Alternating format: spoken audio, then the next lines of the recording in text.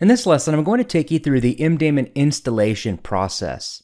First, make sure your server meets the minimum MDaemon system requirements, which you can find on our website at MDaemon.com. If you go to the Products tab, you'll find the MDaemon system requirements right here under the MDaemon email server section. These are the minimum system requirements for MDaemon, and if you scroll down, we have a list of system recommendations or system requirement examples based on the number of users you have. So you can use this as a guide when considering what kind of resources you would like to make available for MDaemon. And if your server meets the minimum system requirements, then you can go back to the Products tab to download MDaemon. Select Downloads, as shown right here, and then click the Download Now button right here.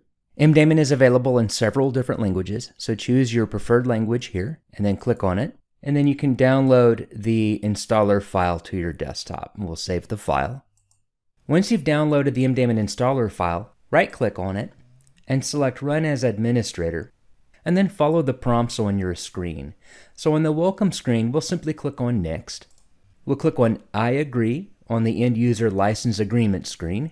Verify the destination directory where you would like to install MDaemon.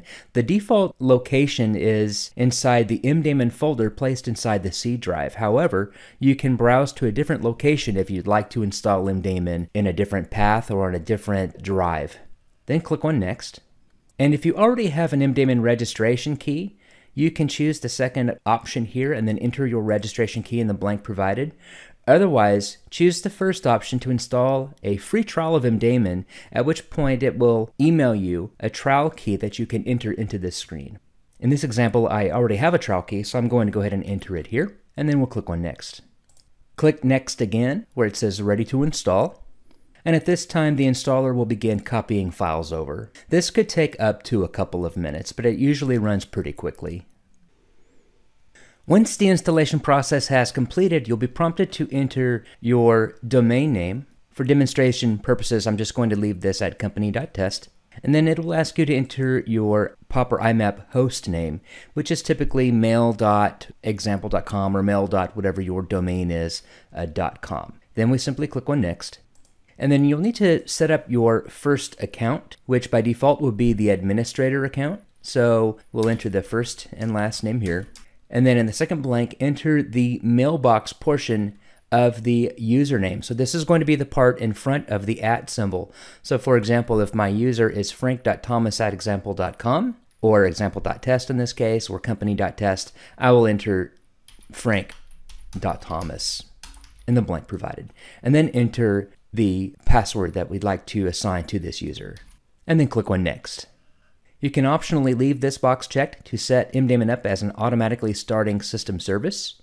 Then click on Next. And then on this screen, you can optionally check this box to view the MDaemon release notes. Otherwise, simply click on Finish to finish installing MDaemon.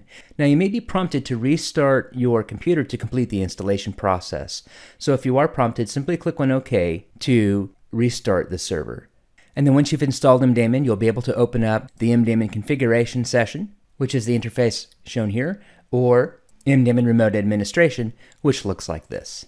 Visit our website at MDaemon.com to learn more, and be sure to hit that subscribe button to be notified when new tutorial videos come out.